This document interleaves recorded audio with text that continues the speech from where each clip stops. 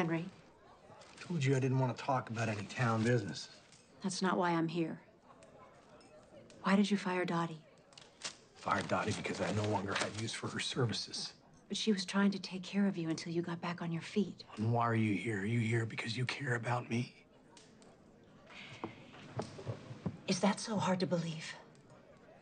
A while ago, that might have meant something to me. A while ago? You know, believe it or not, I cared about what happened to you after your husband passed. That's one of the reasons why I invested in your cafe. It was a business deal. You were just trying to make money. You can believe whatever you'd like. Henry, I know that you're upset about a lot of things. Here's what you know. What you know is that I don't want your help. You're here because you want to feel good about the fact that you made an effort. You're here because you want to be able to go to sleep at night comforted by the fact that you know that you tried. You're just saying that because you think I took your job.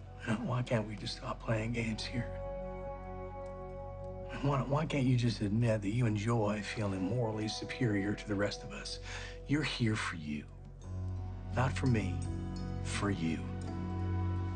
If you really believe that, then there is nothing more to say. No, I really believe that, so I guess we're done. We're done.